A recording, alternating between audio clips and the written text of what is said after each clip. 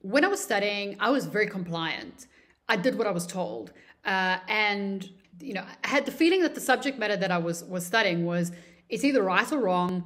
And your job is to learn whether it's right or wrong. So my approach would be, you tell me what you want me to study. You tell me the content. You tell me what I need to know. And then I will go back and study that.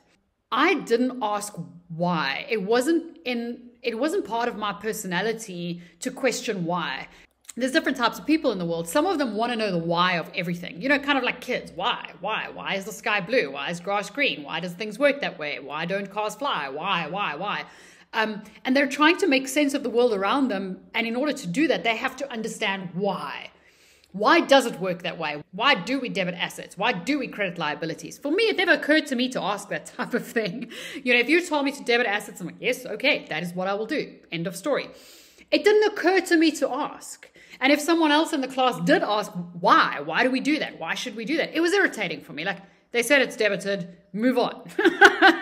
There's no need for you to know that. Now, that was fine in earlier levels of my studying because it was very formulaic and very memory based. So it was like, if you tell me that, okay, fine, that's what I'll do. And it was always worked the same way and it was fine. In later levels of studying, though, I did need to understand why. And it added much more value, and it would have been easier to study if I did understand why. Because when we're trying to use information, if we understand why something works the way it does, before we just go, this is what you do, then it's a lot easier to use that information in different areas. When we look at how we learn and we look at mastering skills and knowledge, you're going to come across the fact that one of the most important things is to understand why. The why should come first. This is why we need this thing. This is why this exists. This is why we do this. And then this is how we do this.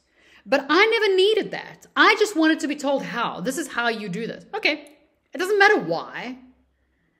In later levels, I needed to know why, because people would present me with problems, or case studies would present me with problems, and I couldn't just jump to, this is how we'll solve the problem. This is the steps to take. I needed to understand the problem first.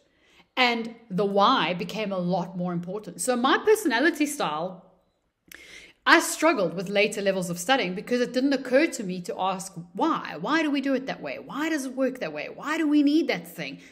It didn't occur to me. Different personality types, someone who spent earlier levels of their studying irritating me by continuously asking why, they would have struggled less later on because their natural inclination of thinking was, why do we do that? Why does it work that way? Why does that thing exist? And it's a very valuable tool in your studies. If it's not something you naturally ask yourself, learn to ask why. Why does it exist? Why does this thing exist? Why is it there?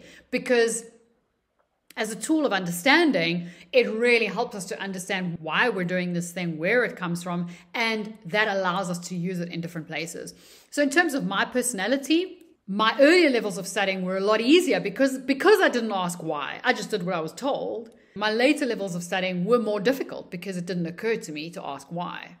And when someone did tell me why, I didn't really think it was that important. It was never as important as the how.